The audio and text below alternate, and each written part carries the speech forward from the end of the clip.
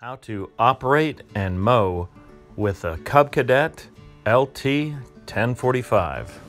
First things first, we are going to check the oil and make sure it's in good shape. You can see on the stick, this is good. In fact, the condition of the oil is good as well. On this motor, there's a safety switch on the seat, so you have to be seated in order for it to start. If the motor's cold, it's not going to start up without a few adjustments. First, we'll take the throttle down and then pull out the choke. Now the engine should start right up. If it doesn't, just keep working with the choke a bit. To move the tractor in reverse, step here and you'll see the tractor slowly under control moves in reverse. To move the tractor forward, you step on this pedal forward, and it's variable so you can slow down or speed up.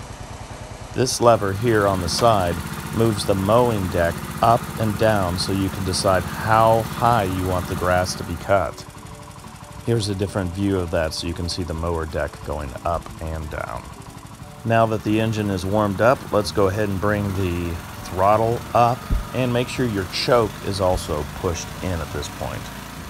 Now we're ready to mow. If you pull this button, this engages the blades, and now you can adjust the height that you want to mow at, and go ahead and take your foot off the brake and move forward, and you're cutting grass. Well, I hope you found the video useful, and if you did, give it a thumbs up.